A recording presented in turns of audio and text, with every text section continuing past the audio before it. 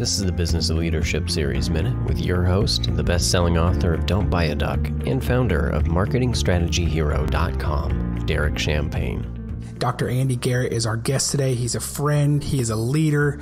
He's making an impact on his world in a big way, an impact in the leadership world as well. You know, you and I have known each other for a long time, and you know, for the first while, you didn't mention it to me, and I was just helping you talk through some positioning and some things like that I do with clients and friends, and from a marketing and from a product development standpoint. And you're building this amazing, life-changing course right now.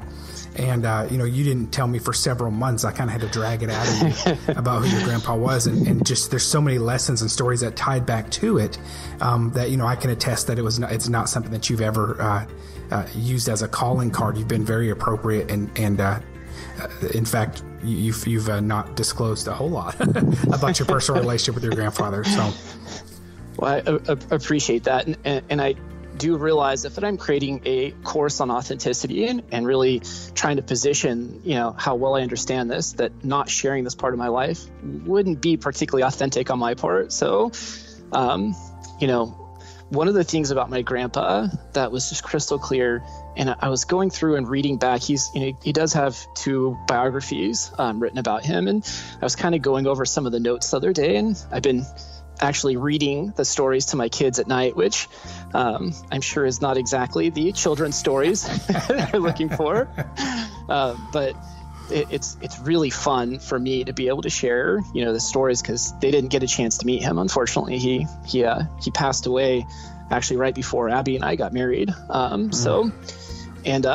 But he had such clarity on what was important to him, and he had an incredible amount of energy. The guy would get up at like 4:30 in the morning, and he would, you know, I think go to church daily. He would do his prayers. He would eat breakfast with the kids, go build one of the fastest growing, you know, fast food restaurants in the nation.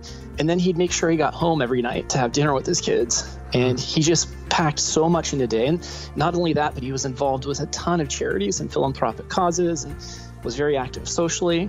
And I look back and think, you know, man, how can I bottle up that energy? And there's a great quote that I ran across the other day from Simon Sinek in his book, Start With Why, where he differentiates the difference between energy and charisma. And he says, you know, energy is something you can get from a good night's sleep or a cup of coffee, but charisma is something that can only come from having absolute clarity and conviction in your purpose and why.